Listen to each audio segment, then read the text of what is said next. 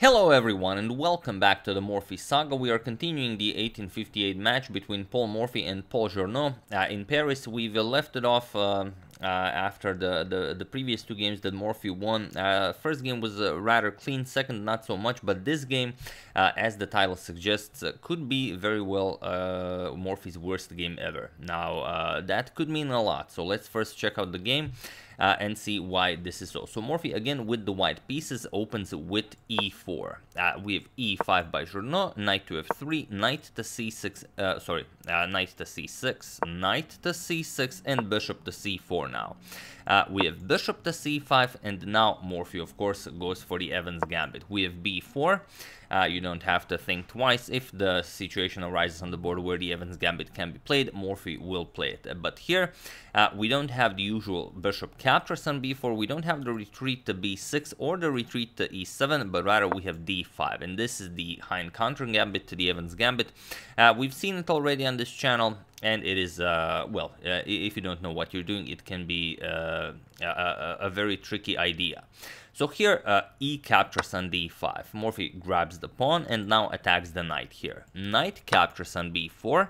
And now, basically, you're inviting white to capture on e5, but that's not all that great. If knight captures, bishop d4 will put pressure on the knight and the rook. And okay, it's not that you actually lose a piece, because after, for example, c3, you will capture the knight, and now you still can't capture because the rook would hang, but you will play d4, and only now after the bishop moves will you grab the knight, but still you have double the d pawns. It's not something you want to look forward to with white.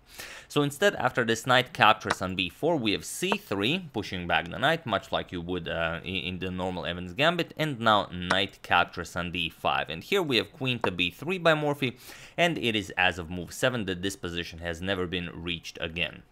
And for good reasons. It doesn't yield all that much for white if black plays properly, and black does play properly. Here we have c6, cementing that knight on d5. We have castles by Morphy, now with ideas of knight captures on e5, which is kind of dangerous while the king is still here on e1, but now it's definitely a threat. So here e4 by Journoy, and rook to e1, pinning that pawn, so the knight cannot be captured. We have f5, defending the pawn, and now Journoy spent a lot of moves to advance those pawns to defend the e4 pawn, but his king is still in the center, and he will need at least 2 moves to get it back to safety. So Morphy, of course, attacks the center. We have d3, attacking e4 and preparing to win material and open up the e file. So here we have knight g to f6, now offering this pawn, but it's not offering, defending the pawn, but now bishop to g5. Morphy pins one of the defenders and now is threatening pawn captures here. And here Journoy couldn't find the correct continuation. He played queen to d6. He decided to unpin, so the knight would once again be defending e4. But I will show what fun lines happen after black just castles. Now you offer the e4 pawn, and after the pawn is captured, for example, captures, and captures, now black has this bishop captures on f2 move. So you will not be able to capture the e4 pawn because of this idea. And now, of course, you cannot capture. If you capture, then you eliminate the rook with check. Just knight captures on e4 with check. You also pick up the bishop later on, and the black is just completely winning. So here you would have to go to h1, and then after king to h1, we would have this position where black is perfectly fine. He has more than enough compensation. b5 can either even force some further trades, for example, captures, and now black is just completely dominant. So instead, after bishop to g5, we have queen to d6. Journoy doesn't spot this very nice trick with castles, and now he's once again defending this pawn. But now Morphy eliminates, well, he could go knight b to d2 once before capturing on f6, as it adds another attacker to the e4 pawn, but he decides to capture on f6 first. We have knight captures on f6, and now knight b to d2, again adding a third attacker here. And again, it's a very interesting position. You could go knight g4, like go after the f2 pawn, then white will play something like d4, maybe bishop back to b6, and it's not great, but at least you've prevented white from opening up the e file, and you will now be able to not castle, but you will be able to maybe bring pieces into the game. Maybe you can castle queenside, who knows.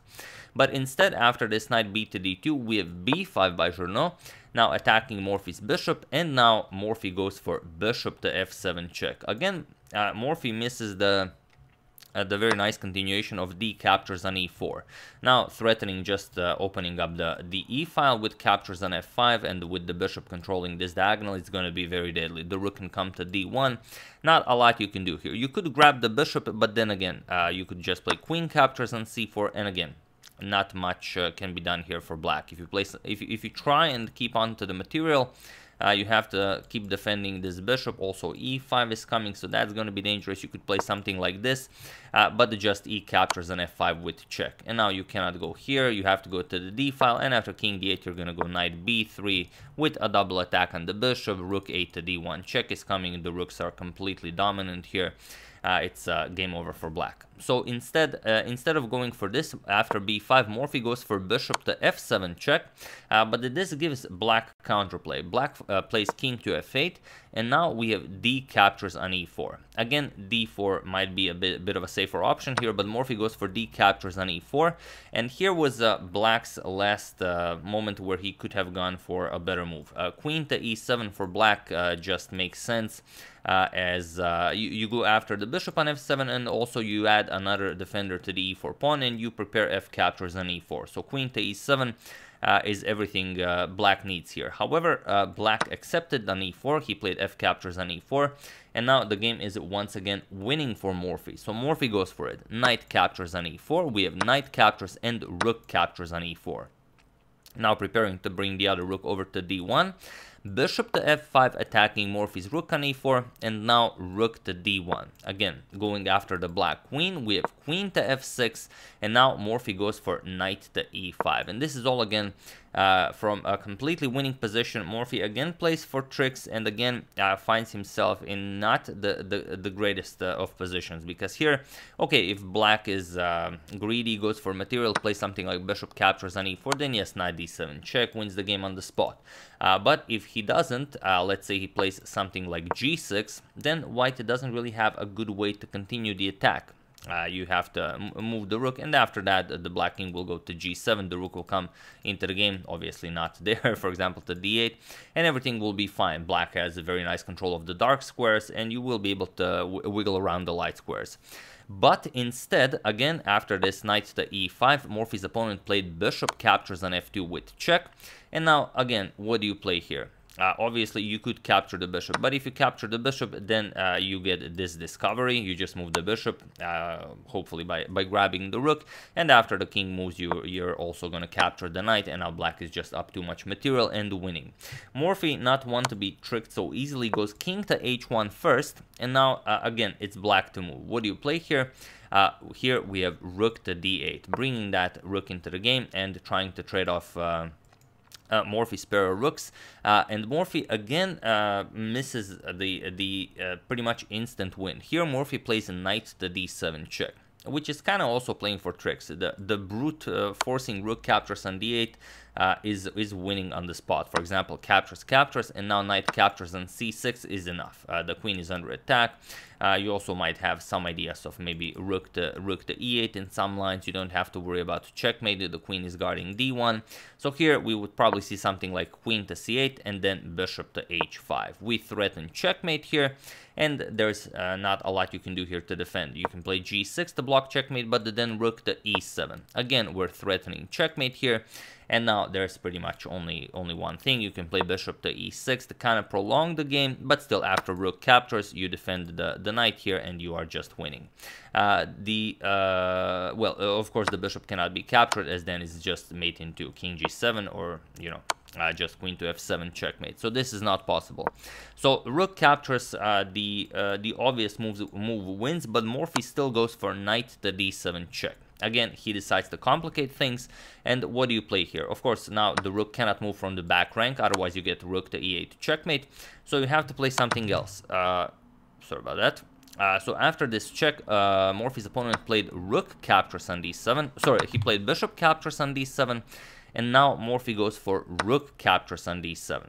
Luckily, there is no queen to h1, otherwise you'd have to worry about that as well. The c3 pawn guards against that very nicely.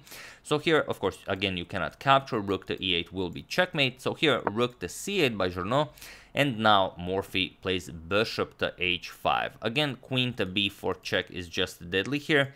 But okay, bishop to h5, threatening rook to f7, which would come with check. Then you just win the queen and the game. So g6, and now comes rook e to e7. This is what Morphy goes for instead.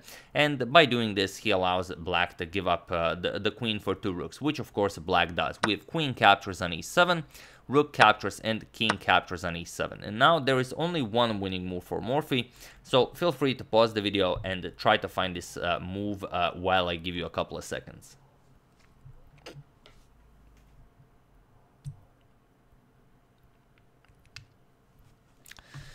So for those of you who were able to do it, congratulations on going for the tempo move. And for those of you who just want to enjoy the show, it's bishop to g4. Bishop to g4 attacking that rook on c8 because you cannot allow black to make a consolidating move. If you play something like bishop to f3, you allow, for example, rook h to e8, and now with both rooks into the game, it's not going to be easy. For example, queen goes here with check, king to f7, and now already you have problems. There's the threat of rook to e1, which would end in checkmate, and even though you have a queen, 2 rooks are extremely powerful. So here, congratulations to everyone who found bishop to g4, because now black needs to react to this. You have to move the rook. We have rook c to d8, and now comes queen to b4. Again, a mistake by Morphy here. I have no idea how do you miss something. How do you not play queen to e6 here? This is... I think Morphy maybe was just looking at other games or something, or maybe he already defeated him 2-0 and then he just played silly moves. But there's really not a lot to consider here. Queen e6 check. There's only one move for the black king, king to f8, and then queen f6. We reach the position from the thumbnail. Wherever the king moves, you're either gonna grab one of the rooks, or even if a king goes here, then you can even play bishop to e6 checkmate. So this is this is pretty crazy. So Morphy did not go for this. Morphy instead went for queen to b4 with check. And now we have c5. And c5 is again a mistake by Journoy. If he had played rook to d6 with the idea of bringing the other rook here, then you've activated all of your pieces and there are no tricks. There's no trickery white can use to even think about winning some material. But instead of this, Journoy played c5, and now, yes, Morphy can do a lot. Morphy played queen to e4 with check, and now you have to be very careful. The bishop on f2 is very exposed, and you don't really have a good square for the king. King to d6 was played, but now just queen to f4 with check, connecting with the bishop. We have king to c6, and now queen captures on f2. So grabbing that bishop, the light square bishop guards the d1 square, so you don't have to worry about rook to d1.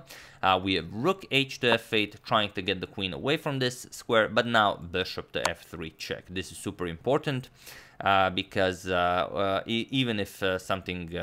well, you can't even sacrifice here, because then just the queen captures and this square is again covered. So this is not possible. But white could also just capture with the g-pawn, doesn't really matter.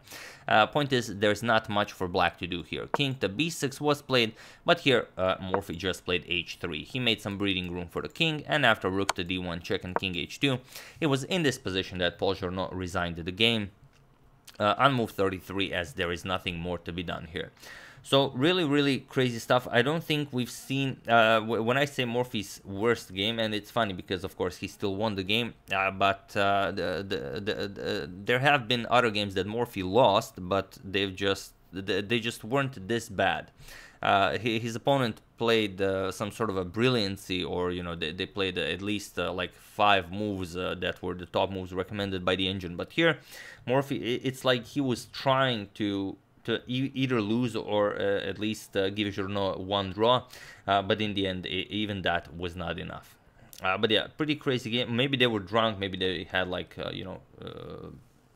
2 bottles of wine each, I don't know, but this is I think so far of all the games that we've shown, the most imprecise Morphy game so far. So yeah, those are the 3 games. Morphy played against Paul Journeau in Café de la Regence. I don't know how to pronounce it. Sorry about that. But yeah. Morphy is now waiting for Harwitz, and Harwitz will be back on Saturday, and then Morphy will challenge him. But we'll see if he will, if Harwitz will accept the challenge, or will he try to pull a Staunton.